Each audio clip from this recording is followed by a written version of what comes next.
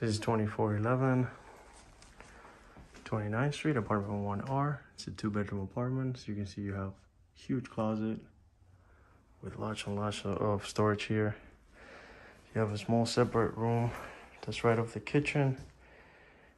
Could be a dining room or a little extra room, office maybe. Then you have your separate kitchen. You have a big spacious table. The stove will be replaced here. It's a canal elevator first floor. This area here, just to give you an idea, is about 11.5 feet from there to the wall by around 7 feet 1 inch from there to right about there. Then you have your spacious living room. And this room is roughly about, let's see here, 15.5 feet wide, long, I mean from the windows to the stand here, by about 10.5 feet from this wall all the way to that wall.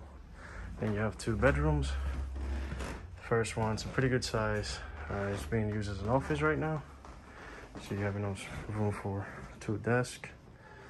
You have another huge closet, super deep, goes all the way in.